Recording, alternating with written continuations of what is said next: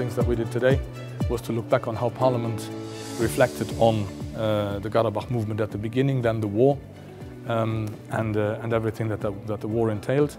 And we note, sadly, in fact, that in the meantime, the contributions, the willingness to contribute, both politically and very concretely, to a solution of the Karabakh conflict and troubles and miseries, from the side of the European Union has not increased. Students from Nagorno-Karabakh are prohibited to come to Europe in order to study.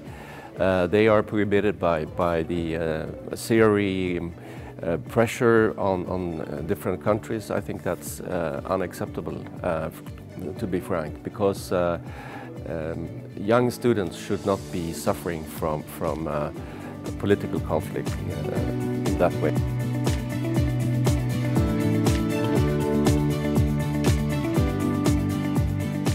We need to understand why Azerbaijan has taken a position where it has blocked seemingly common sense proposals about improving people's lives. And we need to understand that this is part of a view of Azerbaijan regarding the negotiations, where in order to allow for these things to take place, like the mining or humanitarian flights or other sort of aspects, there needs to be also concessions on the other side.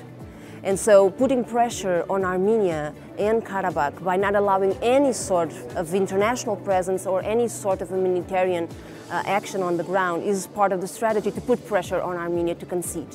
If they want sincerely to achieve this goal, they must impose on Azerbaijan to accept the right of self-determination for the people of Nagorno-Karabakh.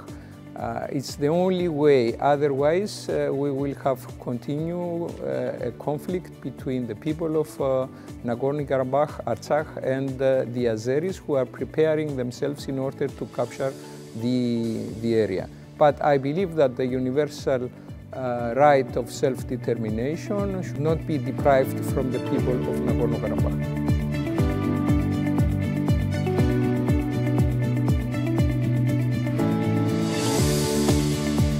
If the European Union doesn't have a tool, doesn't have an incentive like it has in the case of Serbia, in the case of Kosovo, then the European Union cannot do much. There are these things like demining, confidence-building measures, yes, and let the EU pay for that and things like that. But as a political instrument, I think the EU will have to work through France, through Germany, in the Minsk group. И на своей земле, и он был признан в этих границ, и эта республика существовала. И уже, я думаю, тогда отпадут очень много вопросов, когда Карабах получит свое признание.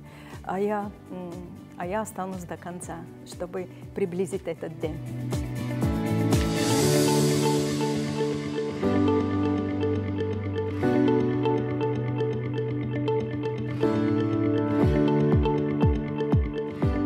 Поддерживать эти результаты сталинской национальной политики, когда Сталин взял Нагорный Карабах и насильственно его подарил Азербайджану. I would be very glad, and I suppose that the colleagues that were here, and there were quite many today, like there were yesterday, would be glad if we wanted to and could contribute more to raising awareness about this totally illogical and unnatural situation that in the 21st century, in a strategically vital and important part of the world close to Europe, we have a simmering conflict still on that might very well erupt into something bigger if nothing is done to make it abate.